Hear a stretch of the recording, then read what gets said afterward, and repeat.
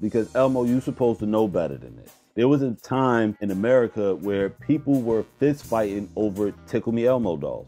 What the fuck is conduct training? Word to my mother, Bugs Bunny would never do no shit like that. Fuck Sesame Place as a staff, theme park, and a motherfucking crew. Rants with ANTDAMNiT. First off, let me start by saying that I grew up watching Sesame Street. Like, as a little kid, early mornings, like, that shit was fun. Like, I really dig Sesame Street. Even to this day, I still do. I mean, the jury's still out right now, but, you know, we still cool, allegedly. And I visit this exact Sesame Place theme park where, you know, the characters ignored those little black kids. But, you know, the fact that they're still around like 30 plus years later, I think is really dope. I think that's cool that, you know, something that I grew up watching is still around, and like there's a whole nother generation of kids who get to experience this. I think it's really fucking dope. Sidebar, like a couple years ago, I got a ticket like right outside of where the theme park is in Langhorne, PA. Yeah, I was doing 83 and the 55. So I have no idea who this character Rosita is, okay? She first appeared on Sesame Street back in '91. Rosita was introduced to the Sesame Street audience in demo as the first bilingual American character representing Mexico. Maybe she was sleeping during orientation, but shorty must not know the history of Sesame Street. Real talk though, before this story popped off, I was listening to comedian Godfrey on the Ghetto Boys Reloaded podcast.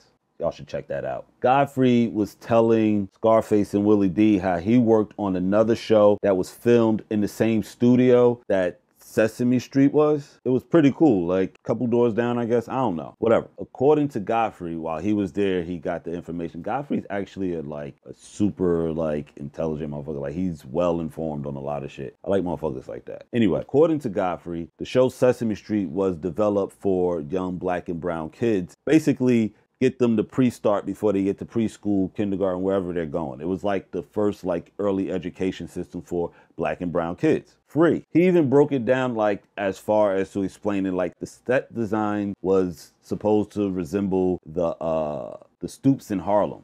That's pretty fucking cool. Shit was wild. I had no idea that's why the show was created, but that tidbit of knowledge actually it made me feel good inside. Don't know why. Now, here comes the viral video of Rosita, the Muppet character, ignoring a 5-year-old black girl. Come to find out, 4 more employees dressed as Elmo, Ernie, Telly Monster, and Abby the Cadabby? What?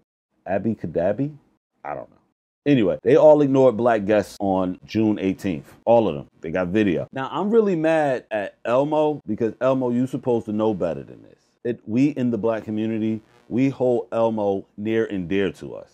Trust me. There was a time in America where people were fist fighting over Tickle Me Elmo dolls. Christmas was wild that year. Word on the web though, Sesame Place and SeaWorld both have lawsuits filed against them for pervasive and appalling race discrimination. Pervasive and appalling race discrimination.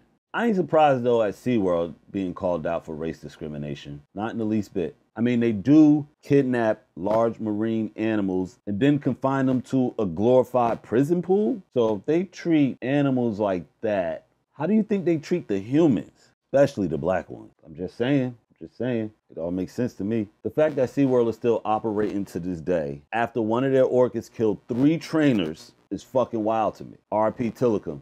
Salute. Did what had to be done. I'm just saying. Now there's a $25 million class action lawsuit against Sesame Place as a staff, theme park, and a motherfucking crew. And Chuck E. Cheese out of Wayne, New Jersey, they coming for you too. Sidebar, why Chuck E. Cheese, that Muppet dude, look like he been popping them per 30s. Out here looking real flabby and sick, right?